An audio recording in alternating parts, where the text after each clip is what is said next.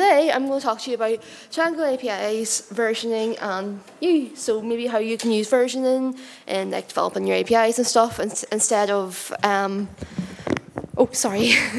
instead of actually like, creating a new version every time, well, creating an entirely new thing every time you want to get new data in. So let's start. I had this under my notes as stuff no one cares about, but so I'm a junior developer in Flexera in Belfast. I mostly just work with Python and Go, and I only have a year's experience so far. So please take it easy on me. And then that's my social media. If you really do care that much, you send me hate mail or something like that. You can hate me. So your talk sucks. Go ahead. So there's 3 parts to this talk. So what is versioning and why should I use it? Then second, after that, is going to learn nicely too. How can I effectively version Django API using the REST framework and other methods as well? Because the REST framework has like, built-in versioning methods, which I'm going to go over, which is really good. And then I'm going to do a live-ish demo of stuff we've learned in part 2. So hopefully it won't be too bad. So what is versioning? So say you're a developer in a company. One day you decide to create an API, as you do. For a while, everyone's happy with it, like that part over there, until, oh God, customer decides to request changes. So say you have to take more data, less data, wherever you need to do. So you're going to be like, that Jeff there, oh no, I can't. But no, you can. Excuse you. So you'd be thinking, all right, let's just make the changes. Let's go ahead. But you failed, when you're thinking about that, you failed to take into account you had users already that are using your API. You can't just do that, unfortunately. I'm sorry to shatter your hopes and dreams. You can't. Turns out you just broke the whole API. Now you're going to stay up all night and with angry customers and all that good stuff. And you're like, why did I do this? Why did I do this to myself? But this is how this situation can be avoided. I have the solution just for you. Welcome to wonderful world of versioning. Yay! So what is versioning? So basically, every time you change the requirements of your API, so the stuff it takes in, stuff it takes out, you create a new version. I mean, you can do that multiple ways. You can create like multiple different serializers in Django if you really want to, or you can even just scrap it and just create an entirely version. Just be like, well, you're not going to use that version anymore. You can pay us big bucks and use a new version. But so it's the best of both worlds. And I'm sorry to shatter your dreams your hopes and dreams once again. You can't just make changes.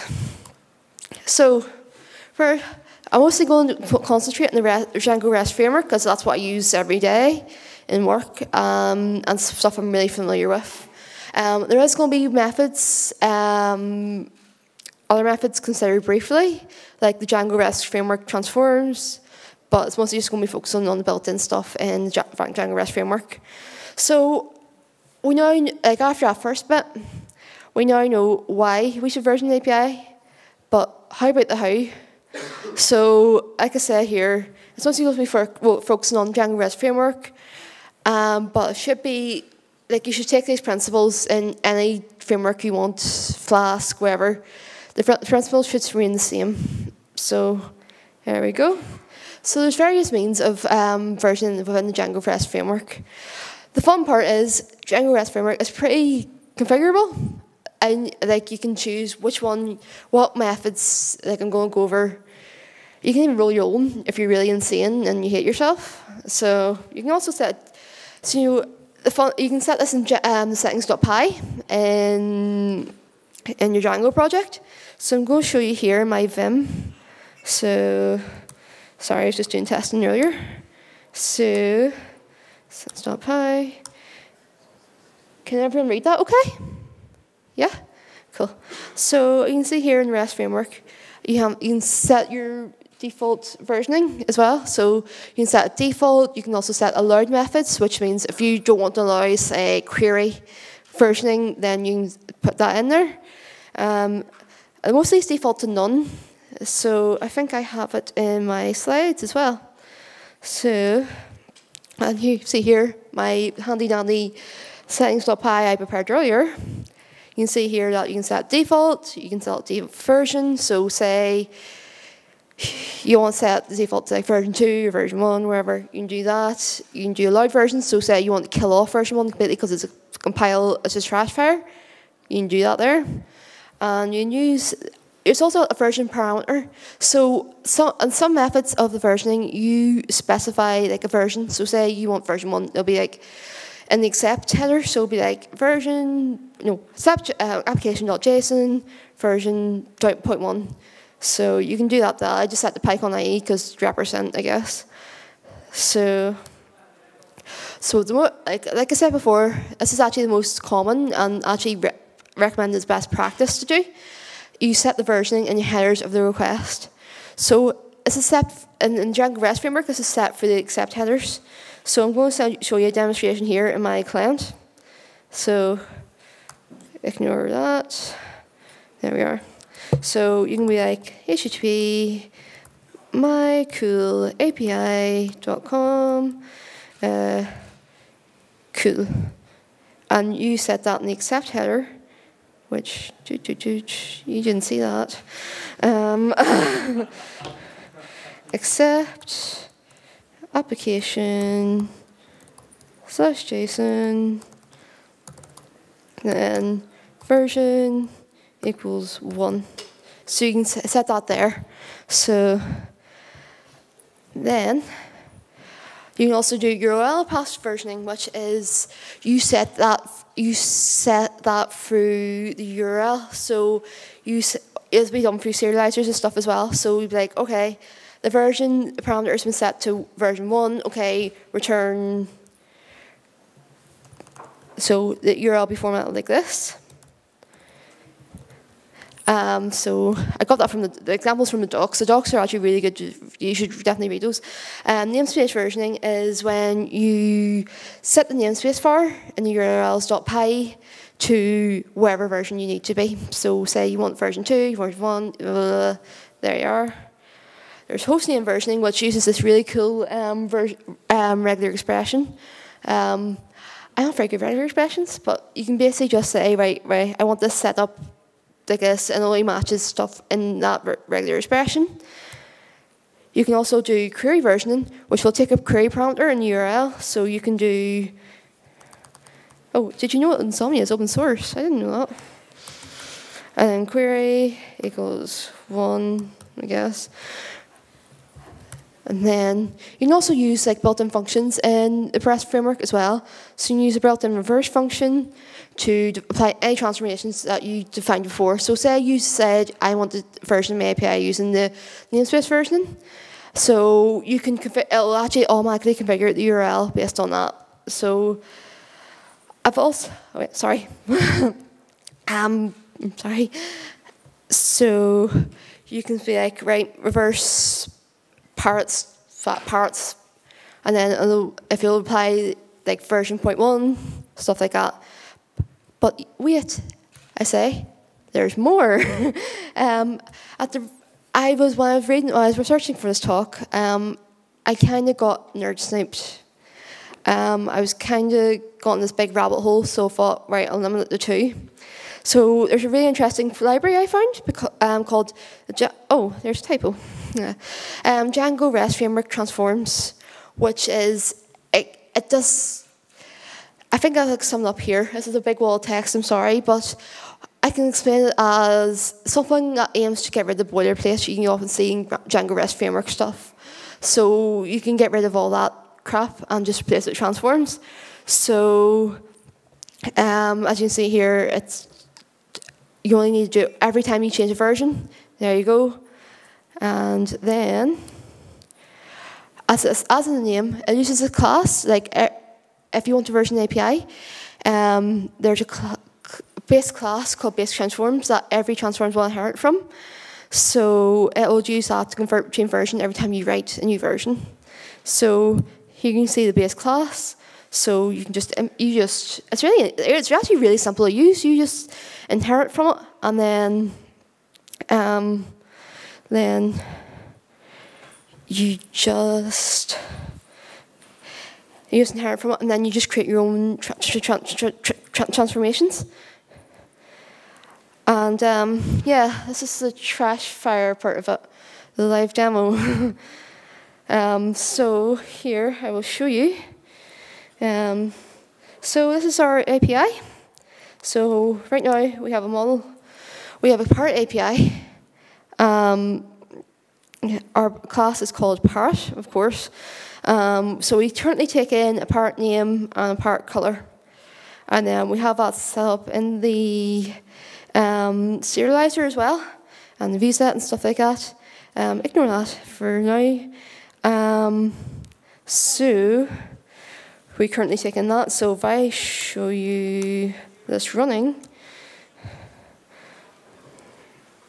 okay, there we are. So we do parrots. So I've created a few parrots already. So currently we take in just a parrot name and a parrot color. So parrot A, Pycon. Oh, so we post that, and there we go. And then we refresh that, and then look, there's your new parrot. Let's say the customer comes in and says, well, your parrot API, it's good. We could use some changes. So it's like, okay, we can do that. So we just add a new field. So party equals models car field length equals 30. Like, all right, everything's fine and dandy. Okay, hang on, sorry. So we do that. Sorry, make regressions. Ugh, who cares?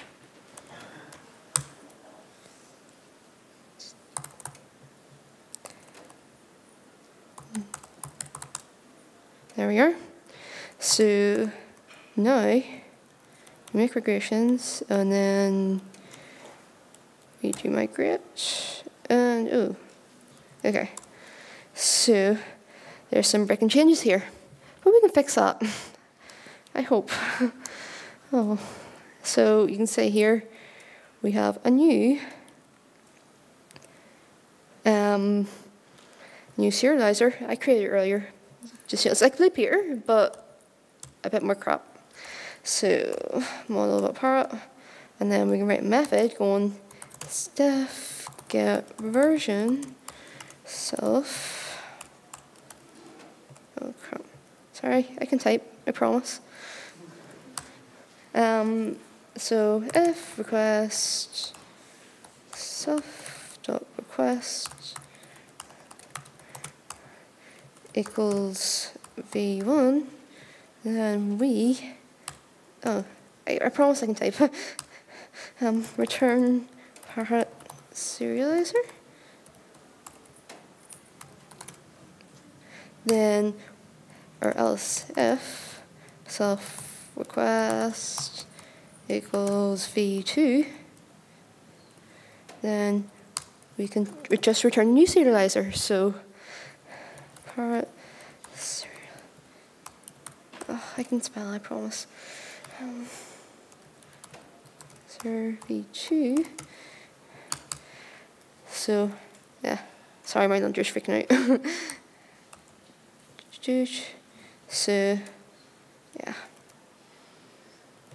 Oh sure. One if else. Oh crap. Else. We just return a new serializer. Sorry. So we do that, and then we can set that in the namespace. So we can just do API, say URL, G version. Live coding is fun, isn't it? Parrots include parrots include URLs. This is just a really basic one. Just it probably won't work, but still. Namespace. Because we're using face, as we've seen before earlier in the sentence before, we used namespace version. So we say, okay, namespace v2, and then there we go. As simple as that. If you can believe it. I sure freak out. Quotes. Yeah, I keep forgetting about those. So yeah. So it's actually really simple to do stuff like that in Django framework. It's like really, really simple. Hopefully today that I've showed you, you can probably do that yourself. I'll probably put the API code up on GitHub if anyone really wants it. If you really care, look at my crap code. Thank you for listening. Sorry.